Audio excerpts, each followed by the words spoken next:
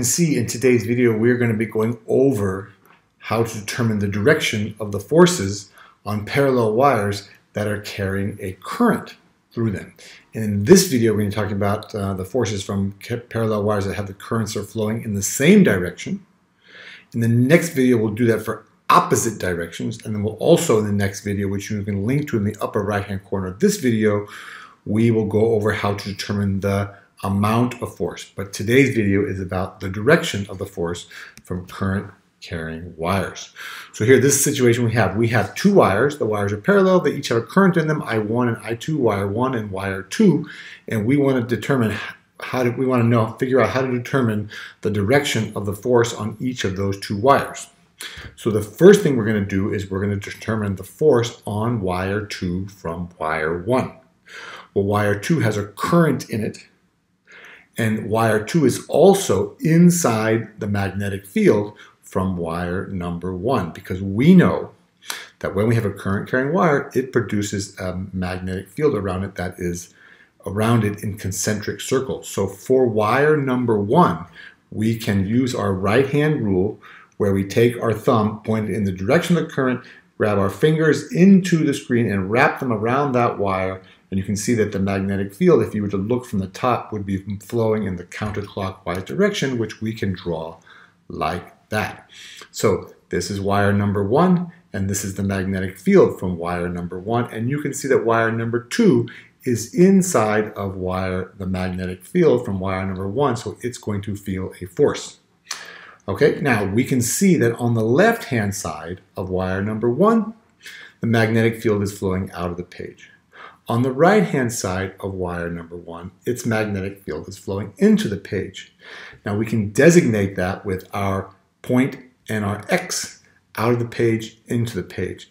That means that we can then replace, because it's a little hard to draw these concentric circles, we can replace those concentric circles with our X's and our points to designate that once again, on this side the magnetic field is out, and on this side the magnetic field is into the page. Okay, and that is the magnetic field from wire number 1, and that means that wire number 2 is inside the magnetic field from wire number 1, and that means that wire number 2 is going to feel a force because it's carrying a current, and a wire that's carrying a current and the wire is in a magnetic field, then it will feel a force from that magnetic field. Okay, so how do we determine the direction of the force on 2 from this magnetic field, which happens to be from wire number 1? Well, once again, we take our right hand, we're going to use right hand rule, we point our thumb in the direction of the flow of the current, we're going to point our fingers in the direction of the magnetic field, which is into the page, and then the palm of our hand is going to point in the direction of the force, and that is to the left. If I go like this, that's to my left, and that means that the force on 2 from the magnetic field of 1 is to the left, and we can just draw like that, force 2, 1. Now we can do the exact same or the same thing for determining the force on 1 from 2. That's what this designation means, force on 1 from 2. We can do the same thing. We know that wire 2 is producing a magnetic field. On the left-hand side, it's out of the page. On the right-hand side, it's into the page. We use our point and our X like that. We can replace those circles, and we can see that wire number 1, which has a current flowing through it, is now inside the magnetic field from wire number 2.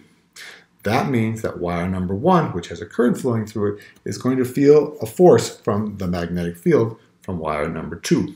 And we use our right hand rule the same way we did to determine the force on 1 from 2. So now once again we're going to point our thumb in the direction of the current, which is up. We're going to point our fingers in the direction of the magnetic field, except they're not into the page.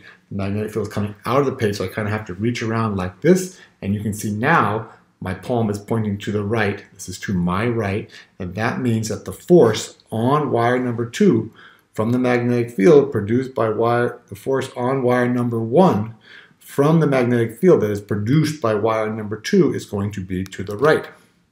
And now we can redraw the force we figured out earlier for wire number 1, which was to the left, and you can see that those wires have forces that are kind of like a force of attraction between those two wires. The forces are kind of attracts one wire to the other wire. So The punchline kind of is if you have currents that are in the same direction, then there'll kind of be a force of attraction between those two wires. If you have currents, which we'll see in the next video, if you have currents that are flowing in the opposite direction, then there's a force of repulsion between those two wires. Okay? So there you go. That's how you determine the direction of the force from current carrying parallel wires. Okay? I hope you found that video helpful. If you did, please do all the following 4 things. Please subscribe to my channel, get all my excellent physics, chemistry, and math videos. Give me a thumbs up for this video. Leave me a nice positive comment in the comment section below. And don't forget, as I like to say, sharing is caring. Share this video with all of your friends.